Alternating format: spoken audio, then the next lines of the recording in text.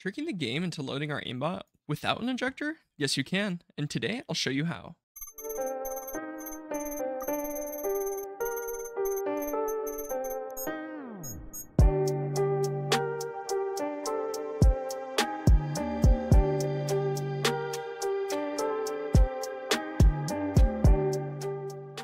When a process wants to load a DLL in Windows, it uses something called the DLL search order, and today we're going to hijack that using DLL Sideloading. This is a technique that's a favorite among malware developers for stealth and evasion. We're going to repurpose it today to load our aimbot into a salt cube. DLL sideloading abuses when an application attempts to load a DLL from its installation directory. Normally this would be fine, but there are cases where the DLL may not exist.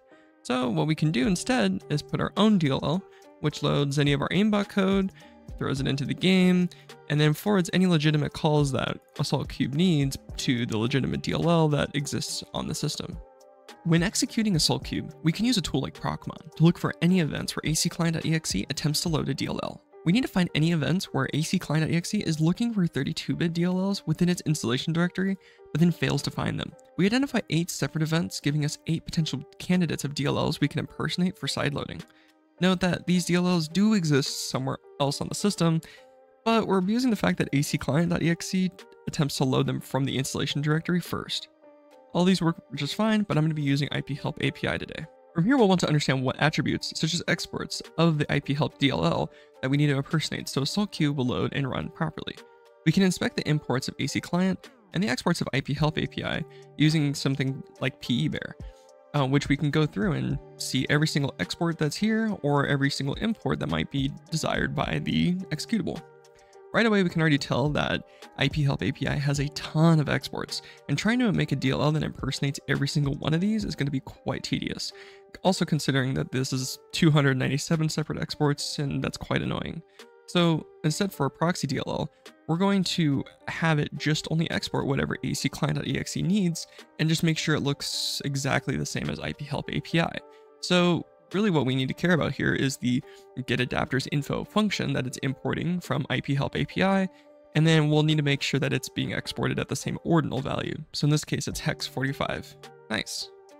In Visual Studio, we'll want to create a default DLL project and ensure all compilation settings are set to 32-bit.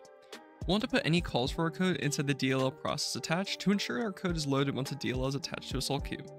In this case, I've broken out the functionality into a function called LoadHacks. If you have any logic that needs to be run on another thread to prevent blocking, I would recommend wrapping it in create thread. This is something you might need to do for a salt cube, so just keep that in mind. LoadHacks simply just loads our aimbot. The biggest thing here is going to be this pragma comment.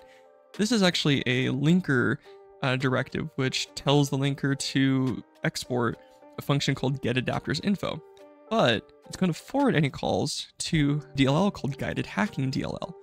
And in that guided hacking DLL, forwarded to a function called getAdaptersInfo at ordinal 69. So this is a way to have our export and then properly forward it along to the next DLL.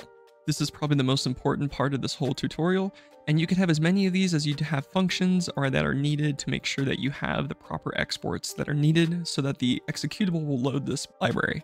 Once you have that there, we're going to go ahead and just do Control B and compile it.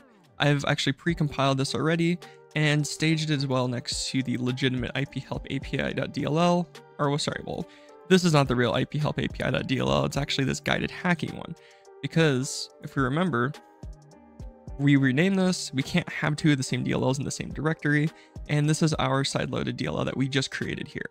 We can check the exports on this separately if you need to validate this. I have the aimbot DLL here as well. We're going to copy all of this into the installation directory of acclient. And now everything is there. We have aimbot, iphlpapi, which is our sideloaded proxy DLL, and then guided hacking.dll, which is the legitimate iphlpapi DLL. Now, if everything runs right, our message box should open first, salt cube will load, and then we should be able to see our aimbot within the salt cube.